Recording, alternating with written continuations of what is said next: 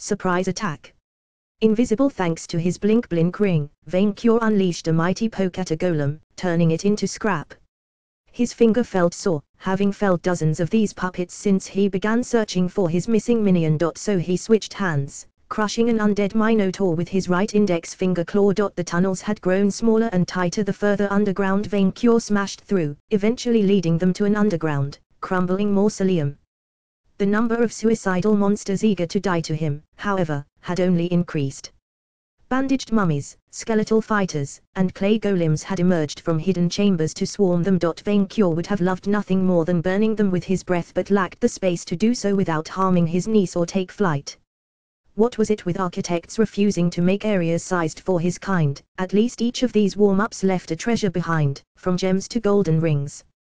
Vainqueur's, born in purple, perk had returned to him, much to his joy. Nightkeer, who had finally let go of her dragon-riding obsession to fight on foot, cut through hordes of ancient undead warriors like butter. Her sword shone like the sun, empowered by a glowing aura. Meanwhile, Jolie swallowed a bandaged elf corpse with her mouth, letting out a belch. At long last, Vainqueur finished smashing the last of the golems, the mausoleum turning silent. Congratulations. You earned a level in Gladiator. Plus 30 HP, plus 2 STR, plus 1 VIT, plus 1 AGI, plus 1 CHAR, plus 1 LCK. It's getting harder as we go down, Nightkeer said, sheathing her sword. Harder? No, tiresome, especially since he only got a level out of it. Vainqueur looked at the exit, finding it smaller than the previous. He could barely slip his neck through. They get tastier, Jolie said, her belly full of dusty undead meat. Dry food is the best food. I am not squeezing through a dusty tunnel again. Vainqueur complained, he already had sand sullying his claws.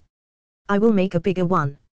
Your Majesty will collapse the whole floor on us if you do that, Nightkeer protested. Vainqueur grumbled. While he would undoubtedly survive it and didn't care if Nightkeer didn't, he wanted to protect his niece minion. Vainqueur shouted. Minion. Get back here. I am not digging further down. Charisma check failed. You could not overcome the anti-teleportation effect. No one is more charming than I am. Vainqueur replied. Revise your poor judgment. Minion. Minion.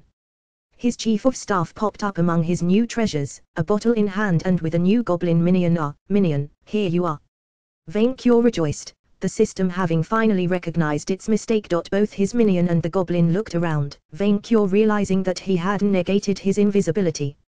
Blink, he said, revealing himself in his full glory, the blue critter speechless at the sight. Vic, good to see you alive. Nightkeer rejoiced almost as much as the dragon, before noticing the bottle the half-dragon carried.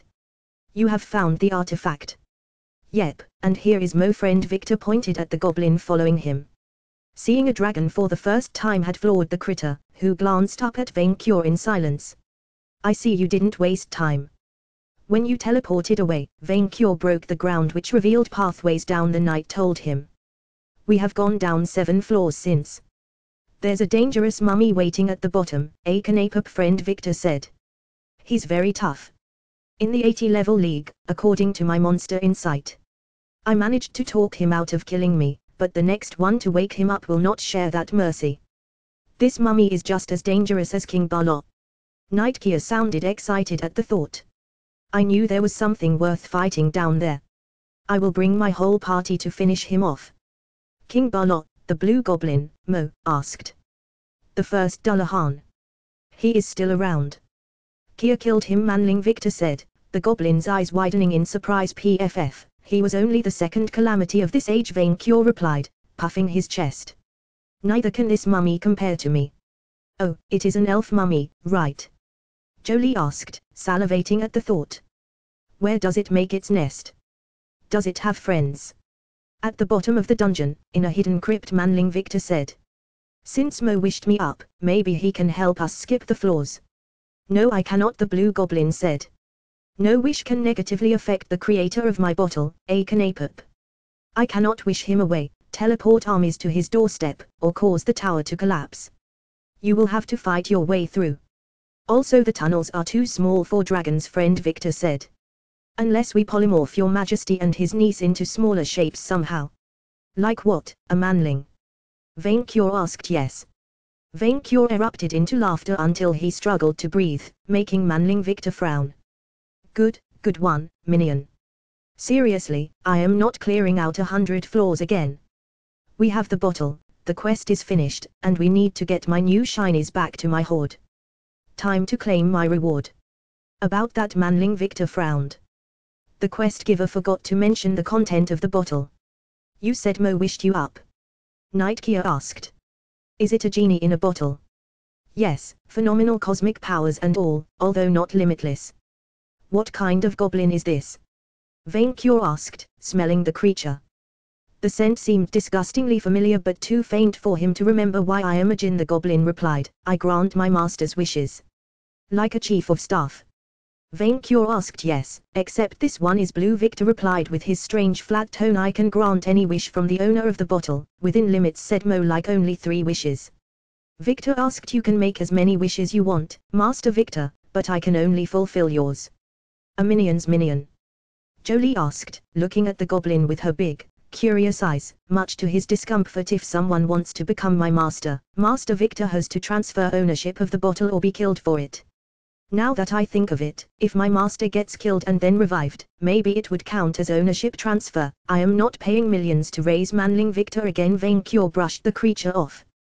What wish can you grant, chief of staff of my chief of staff? You don't want me to transfer ownership to you? Friend Victor asked, ever eager to please his master. I am too good to claim my indebted minion's hoard for myself. What wish can I grant? Mo repeated. Good question. But a better question would be, what wish can I not grant? My powers are great, but they cannot overcome those of the gods or powers which rival my own. Neither can I affect the entire world. A city I can manage, but nothing bigger. Can you turn a city into gold? Vainqueur asked, suddenly very interested. Certainly, but no take-backs. I cannot wish a previous wish away. I can make a wish which can counteract the effects of a previous wish, though, if you word it nicely. Finally, I cannot kill anyone directly, and no time travel. Okay, let's make a deal right there, Manling Victor said. I've read the stories of your kind, and it would be better for everyone if you didn't twist the meaning of our wishes. I would never do that, Master Victor, the goblin replied with a grin. But what do you propose? If you grant the wishes without nefarious side effects, I will let you out of the bottle all the time, and I will consider wishing for your freedom. I'm not comfortable with the considering, Vainqueur said with a frown, while the genie listened with a stone-cold face.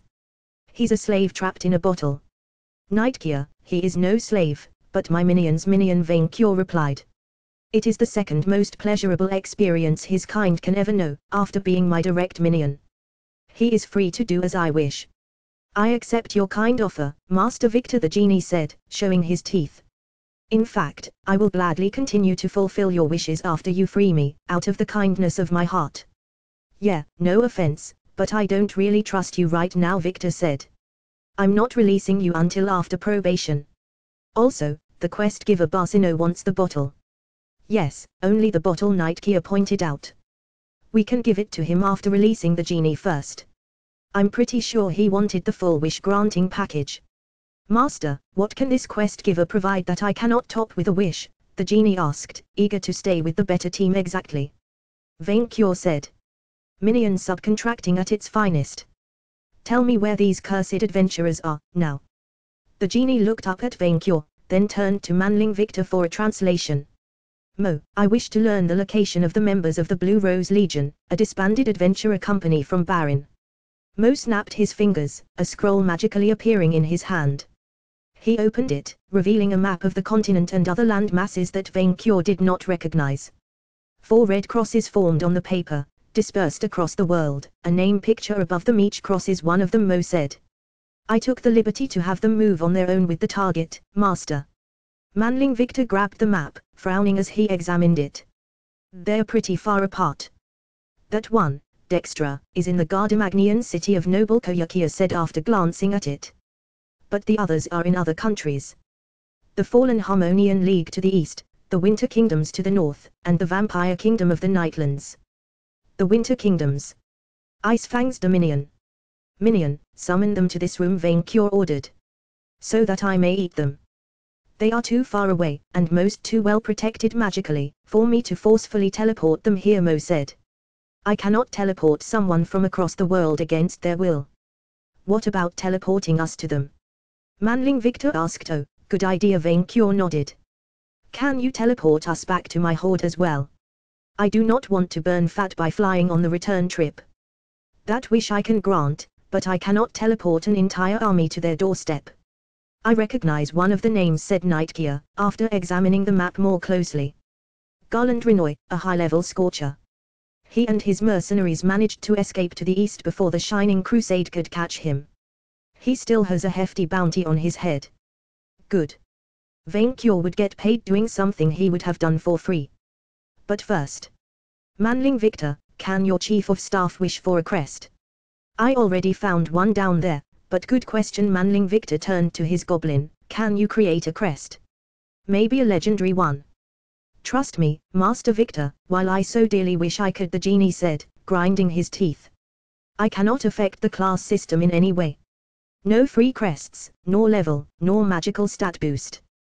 Then can you? A powerful divine magic protects crests from being located through supernatural means, the genie interrupted Manling Victor, frustrated with the subject. I am sure that part was intentionally meant to screw my kind over. You are disappointing, minion of my minion, vainqueur told the Jin. Your Majesty, please don't mock my debt-solving plan, Manling Victor replied. Mo, you can create gold from nothing, right? Yes, wealth is easy. Magical items too. I can erase my debt.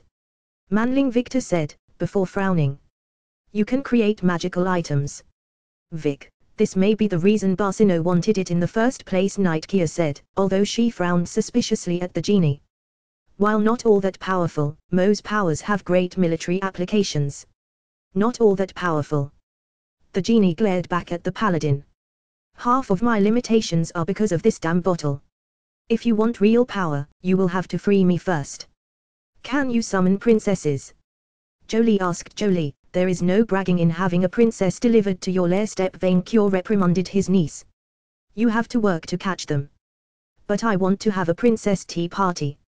I will put ribbons in their hair, I will wear a hat, and then we will laugh while putting our claws on our mouth.